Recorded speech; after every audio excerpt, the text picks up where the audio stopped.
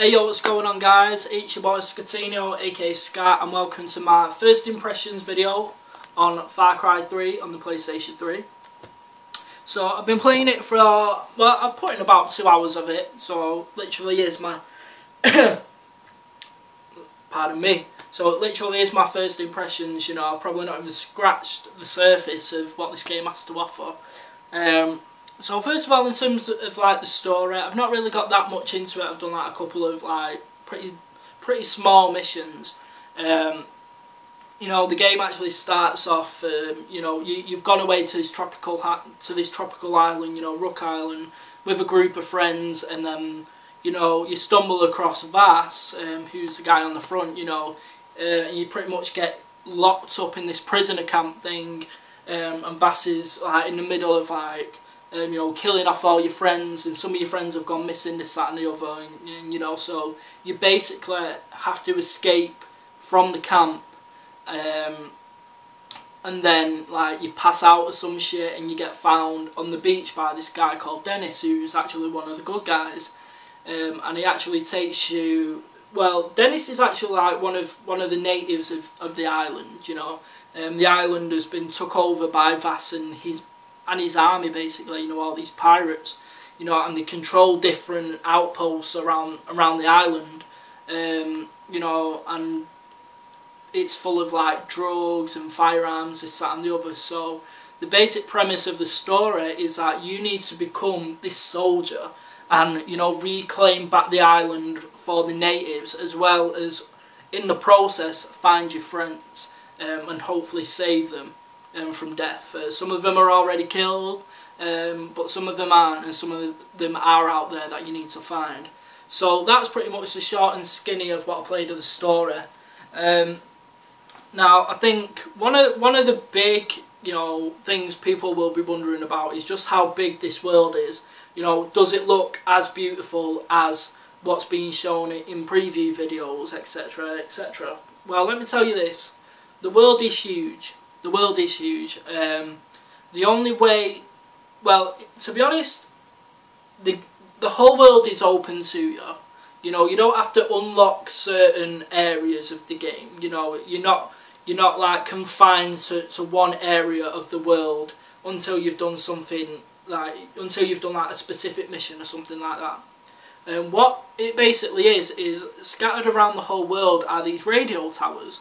And when you discover these radio towers, you need to basically activate them, turn them on. And what that will do, that will actually kind of synchronise the map a bit. You know, so think of Assassin's Creed. It will synchronise the map, and what that will do, that will open up new missions for you, new stores, you know, and just different points of interest on the map.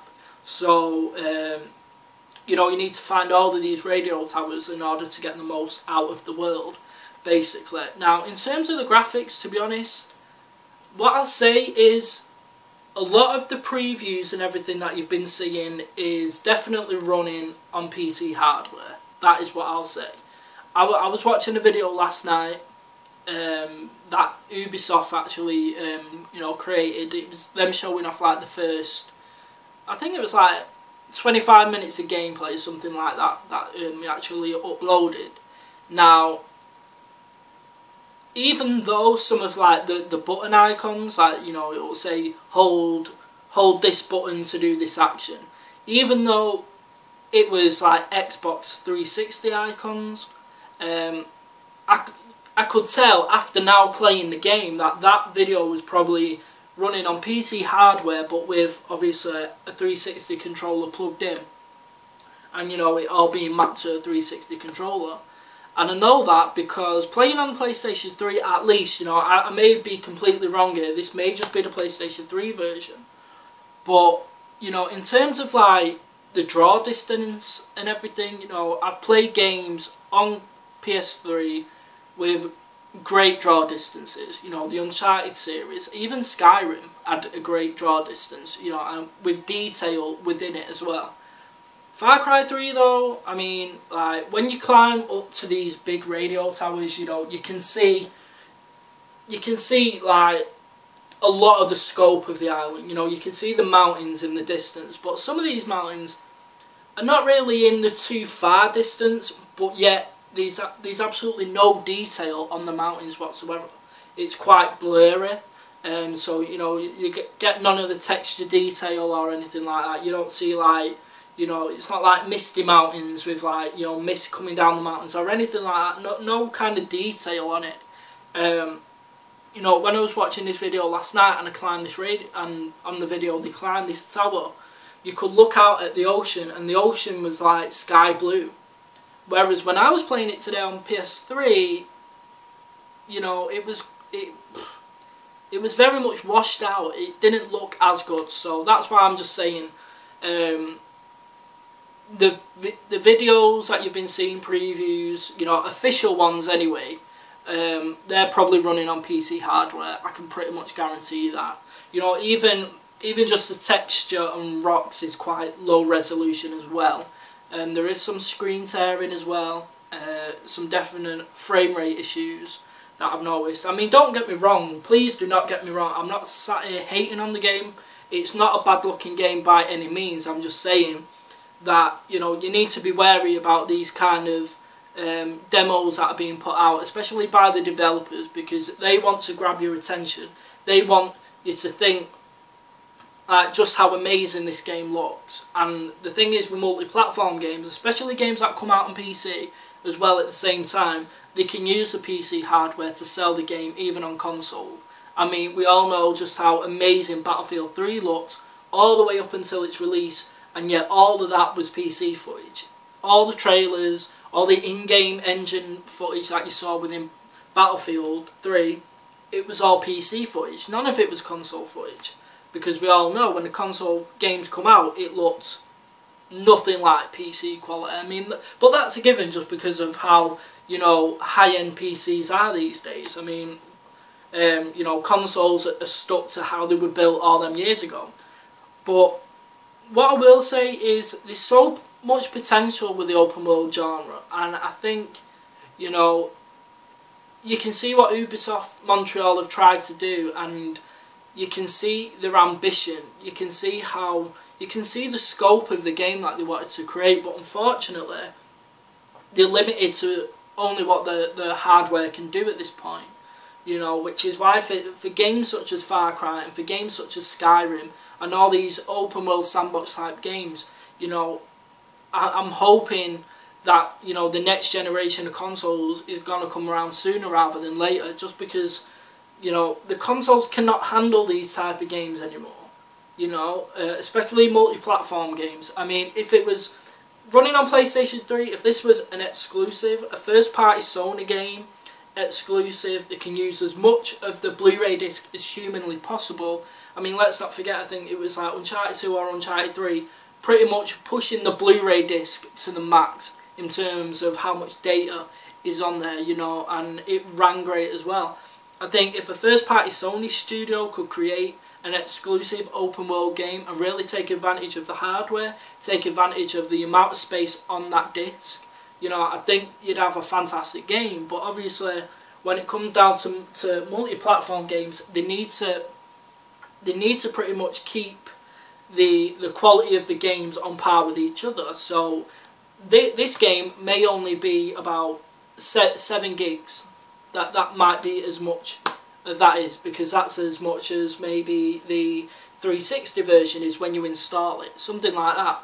Whereas a Blu-ray disc can hold like 20 plus gigabytes of data. So, you know, it just goes to show how much they have to shrink them down in order for them to, you know, be on par pretty much across platforms.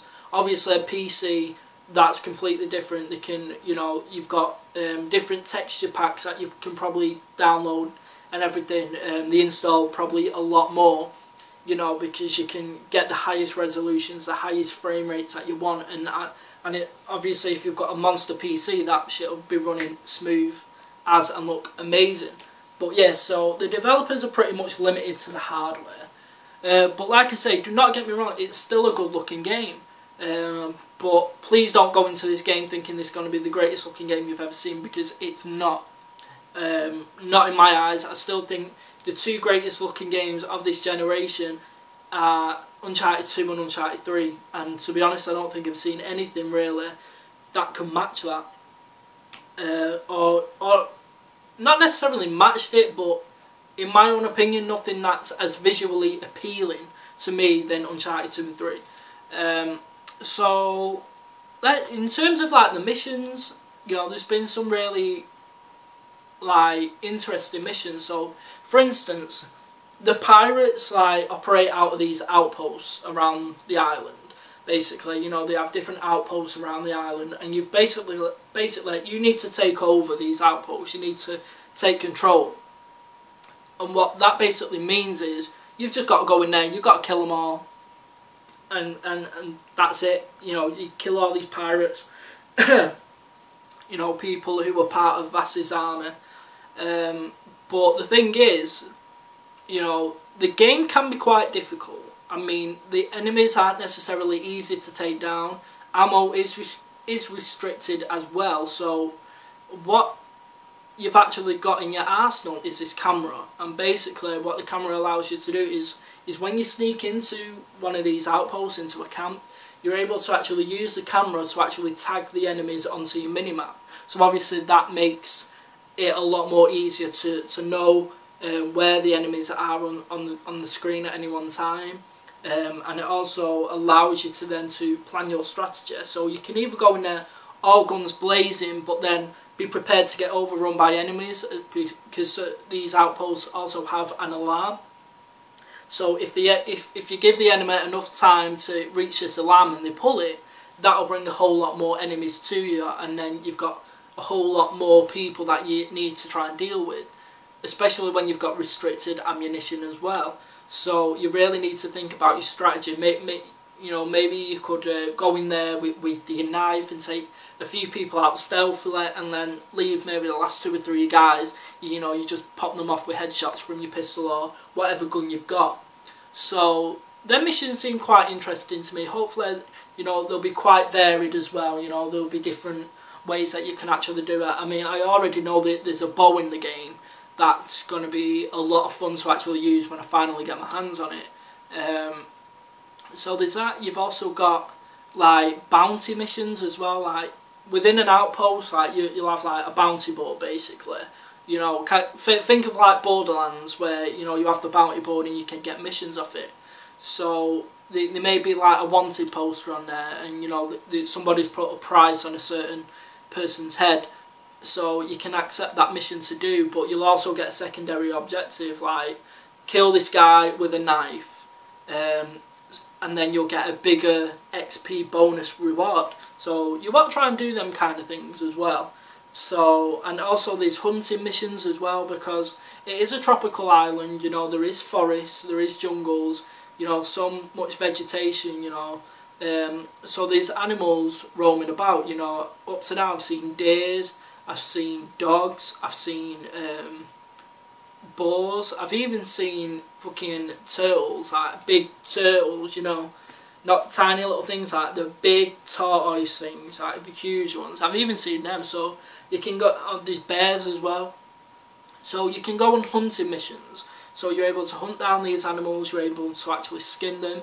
And now you can actually either sell off the skin for obviously for more cash, or you can actually use a crafting system.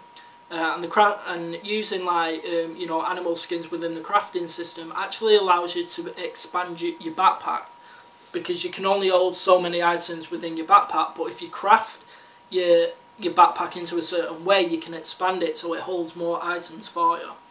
Also, you know, you can go around it and you can pick you know, different crops, different flowers. And again, you can use a crafting system to craft yourself like syringes, like medicine, in order to heal yourself, things like that. Now, one of the nice little touches that I've seen is that, you know, you're not Superman in this game. You know, you definitely are out there trying to survive. And I remember this one part that I was playing earlier on where I jumped off like this ledge, and I must admit it was pretty much of a far drop. And if any normal person, you know, would have done it, you know, you would have felt the effects of it. So what actually happened was I jumped off this ledge, or off this rock or whatever it was, and the guy obviously like landed, and then he landed on his hands, did a roll, and then got up.